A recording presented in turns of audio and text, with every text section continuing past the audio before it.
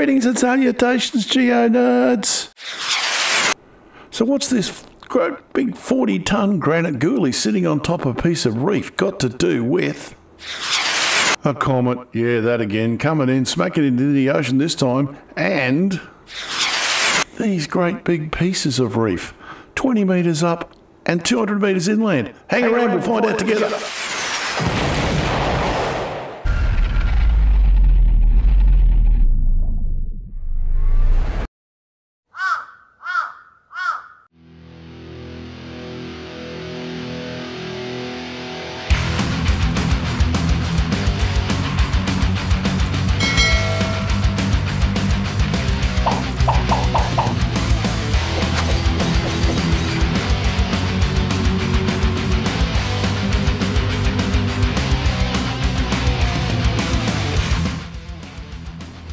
Well, here we go, Geonauts.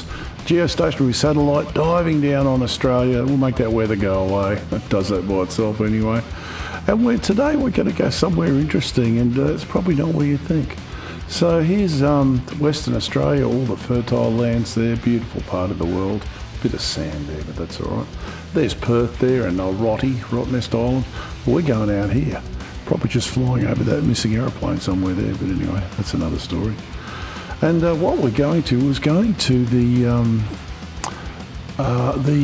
Burlke impact crater site, and it's deep in the Indian Ocean, 4,000 metres, 4 kilometres underwater. And it was only discovered fairly recently, and there it is. I'm going to pull back into space for you so you can have a bit of a look at where we are. There's Madagascar there, and Mauritius and all those other islands. Down below there, there's the one that the atomic bomb wasn't set off on. Anyway, let's have a look at the rest of it.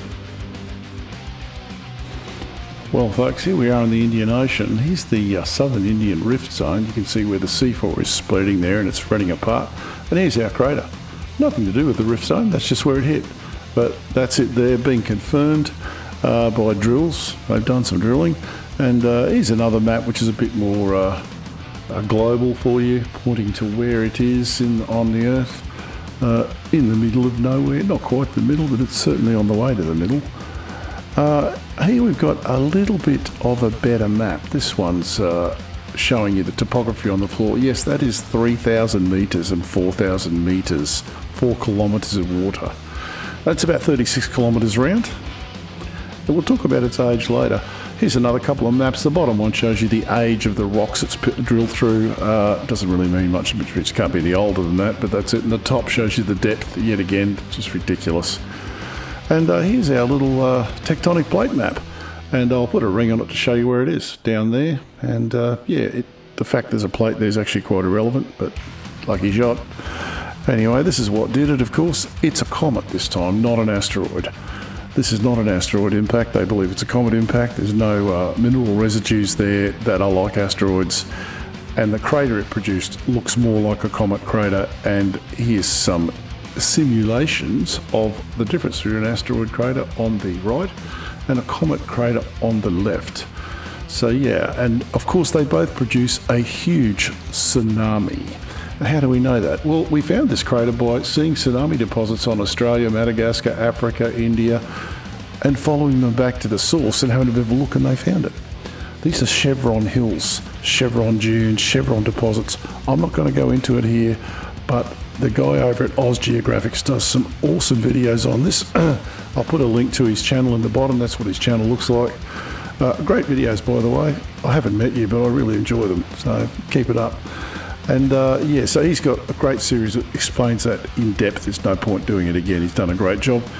This is Mr. Buckley, Mr. Henry Buckley, when he was younger, probably out on the boat.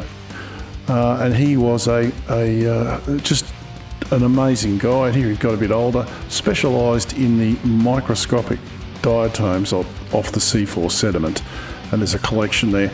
This lady is Dallas Abbott. Now Dallas Abbott did the 3D microscopy of the actual deposits from this thing. She's a hero, still with us, fantastic stuff. This is in the south coast of Western Australia. This is a 40-ton granite boulder on top of a piece of reef, and it didn't roll up there.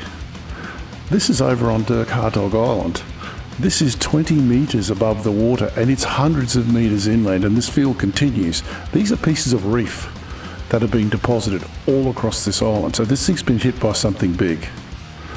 This is a gravimetric map. I thought it was going to be a lot more useful than it was, but it was so damn good I didn't dare throw it out. This is the gravity mapped of the whole of the Indian Ocean. Pretty cool, but unfortunately it doesn't do much for us. So, and this is also a bathyspheric map from the 1960s. I got it and I went, oh wow, and it tells us absolutely nothing, but it's such a cool map. I couldn't throw it away. I've got to share it with you. You can grab it off a still if you want to. This is another one. This one's a bit older. As you can see, the techniques have changed somewhat, but still, interesting piece of art. Now, this happened about 3000 BC. I wonder if there was a bloke somewhere who was talking to someone and said, hey mate, there's a big flood coming. You should build a boat. Because all these cultures have flood myths, all of them. So it's not beyond my thinking that about 2800 BC, something hit these communities, and that's where it is.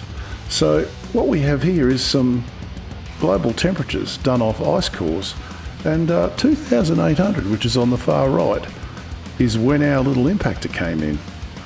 And people talk to me about, I've got to say his name right, Milankovitch cycles. This is Mr. Milankovitch, nice guy, long dead, Serbian astronomer. These cycles run in, there's 4 cycles, 41,000 years, 25,000 years, 112,000 years, 112,000 years. They're not close. They didn't cause this. Milankovitch cycles are real and they're very interesting. Not for this video, but yeah, this isn't it. So there was some climate change out of this thing. This is just an amazing map. Again, I thought it was going to be really useful to us. It isn't. This is also a magnetic anomaly map of the world. So we now know there was a very big tsunami. You'll hear all sorts of heights thrown around, but hundreds of metres possibly. And what dawned on me was, we see all these chevrons and look at Ausgeographic, see all that, but what about the native peoples of Western Australia? They mainly lived on the coast. It would have wiped out a whole generation of these people, gone, about 2800 BC. And the same all around the Pacific Rim, India, Africa, Madagascar. In Madagascar, these things really penetrated. So anyway, that's it. Wasn't that painful, was it? All I've got to say is keep rocking. T-Rock's out.